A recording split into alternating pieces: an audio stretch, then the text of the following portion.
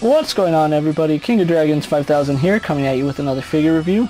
Today I'll be having a look at the McFarlane Toys DC Multiverse Dark Knight's Metal, Batman Earth -32, the Dawnbreaker, and Green Lantern Hal Jordan.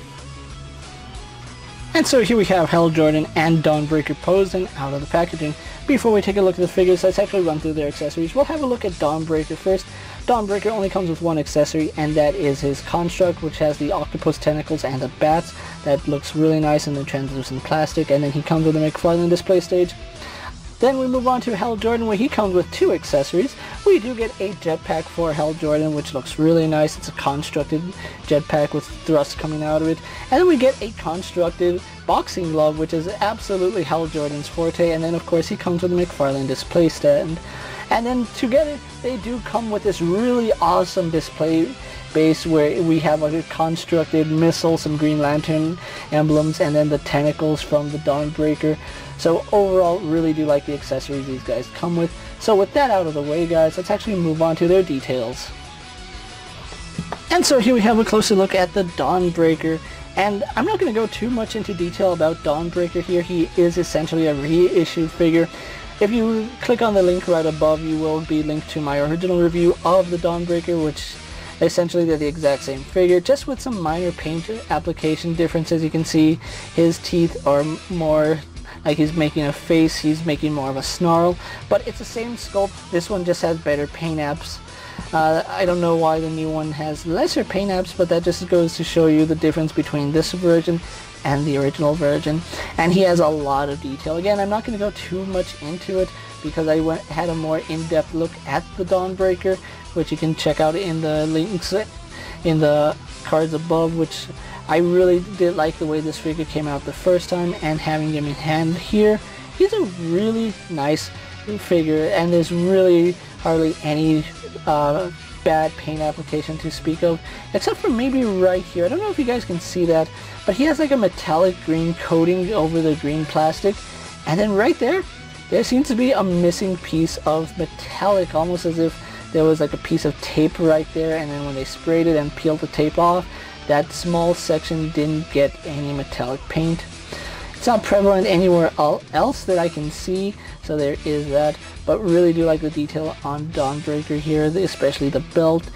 He looks really snazzy. Really do like all the detail throughout him, and the metallic green that they use on him. Just still so beautiful. I love it. I think it's the same metallic green.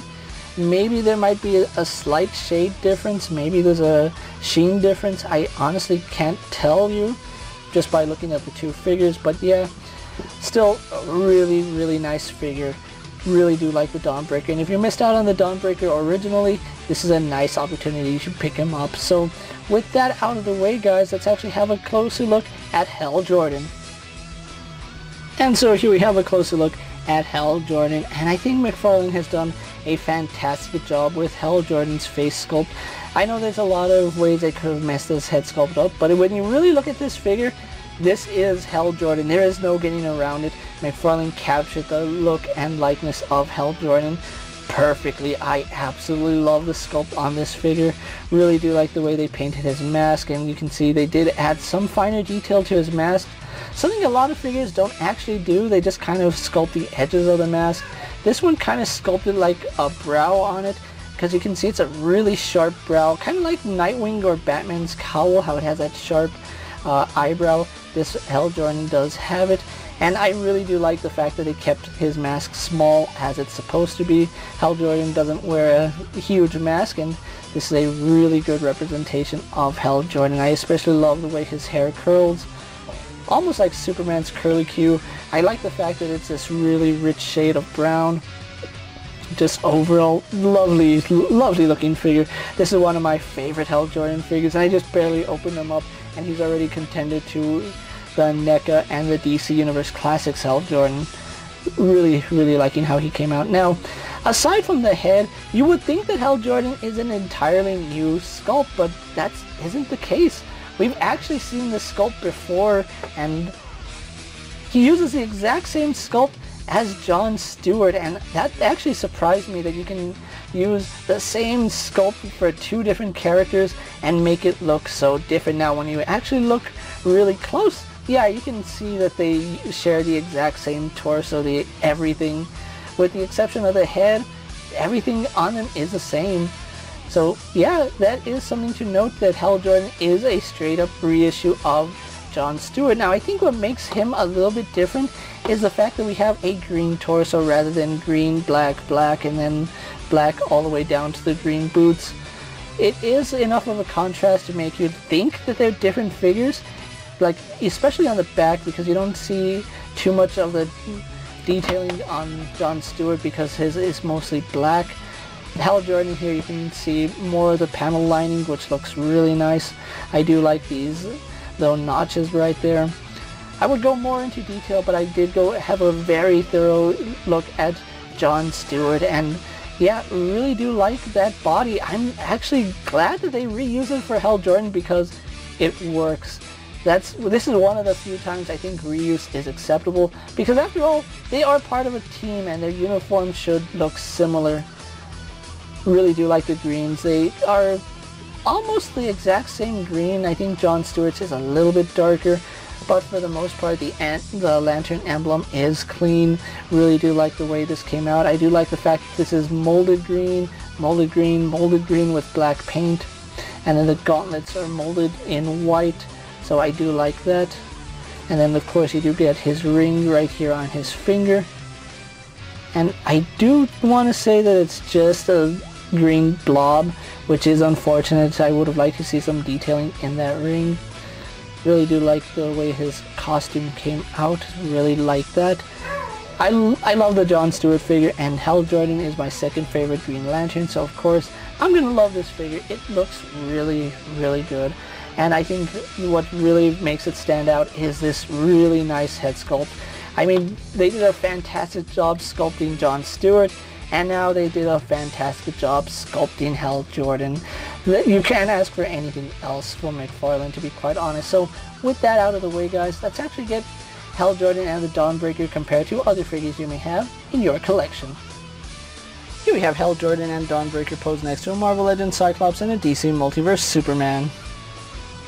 Here we have Hal Jordan and Dawnbreaker posed next to a WWE Elite Scale figure and a Mezco 112 Collective Popeye the Sailor Man.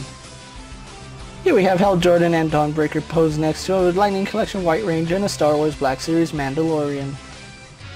And so here we have Hal Jordan and Dawnbreaker posed next to the McFarlane Toys Jon Stewart and the original McFarlane Toys Dawnbreaker.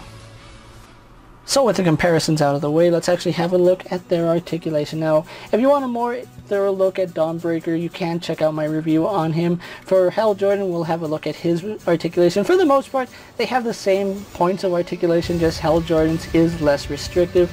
Moving Dawnbreaker off to the side, Hal Jordan does have a really nice ball joint in the head. He does let him look up so you can get him in really good flight poses. He can look down.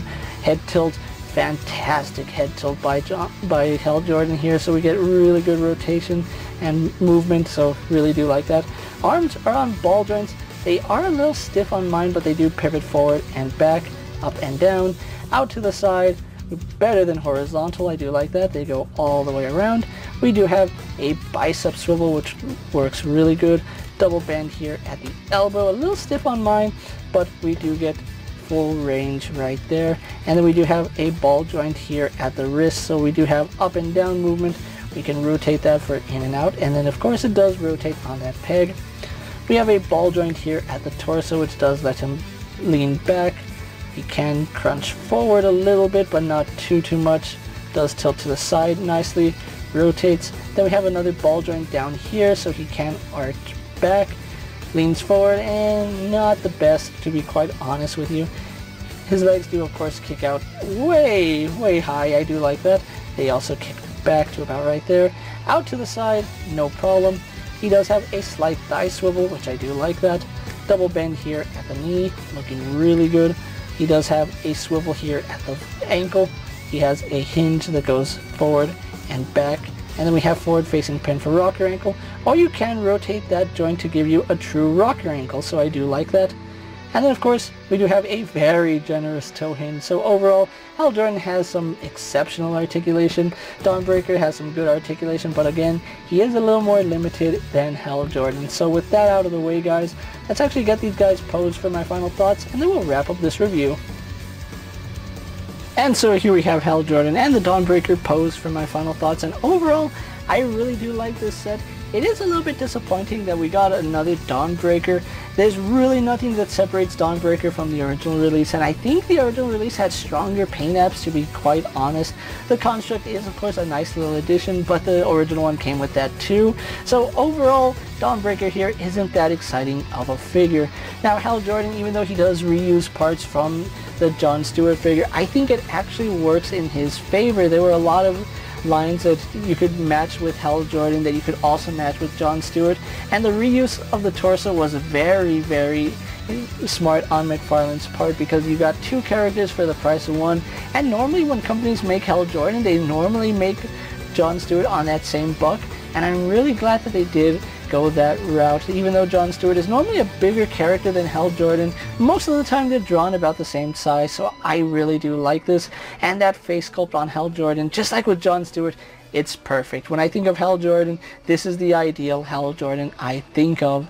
So overall, this set is fantastic if you're a Green Lantern fan, and if you missed out on the original Dawnbreaker.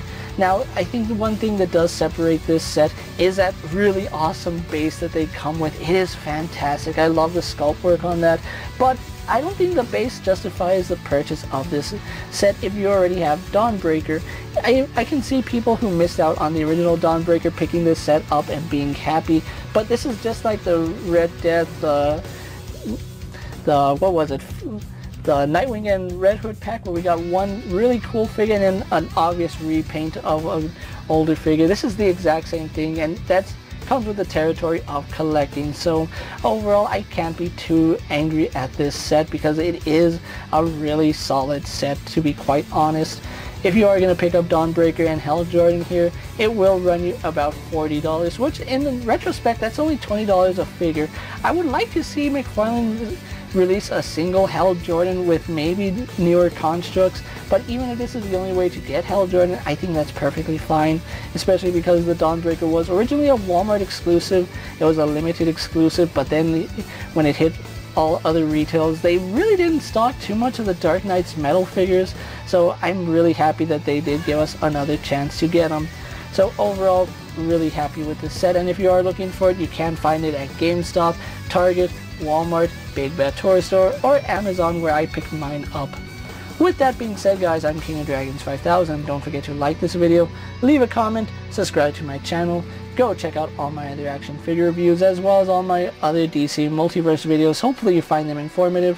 As always, if there's a figure you would like to see me review, let me know down in the comments, and if it fits in my collection, I'll gladly take a look at it. While you're at it, check out my Instagram account for new and exciting action figure photos, and as always, ring that bell to be notified every time I upload a video. Until next time, guys, I'll see you later. Take care, everyone.